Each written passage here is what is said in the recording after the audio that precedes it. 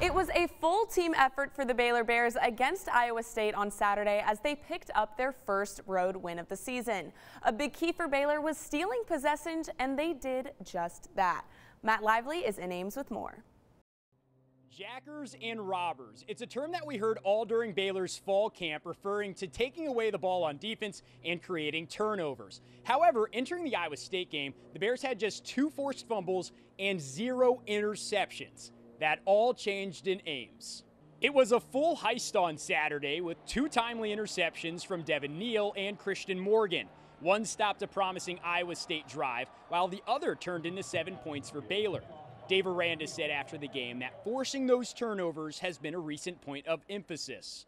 I'm happy to be able to see them have some reward for all of their efforts. I think that's something that we still have to get better at, but you could see that they were trying, and I think, that's really half the battle. So I'm proud of them for that.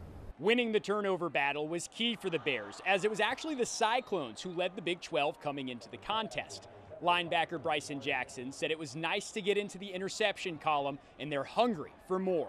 We've been starting the Jackers and robbers pretty much throughout the weeks of the preseason. So coming in here and having 2 turnovers was a big emphasis because that's something that we absolutely needed going into conference play. So it was frustrating, but I mean that's just because we wish we could have got an extra one to put on our belt.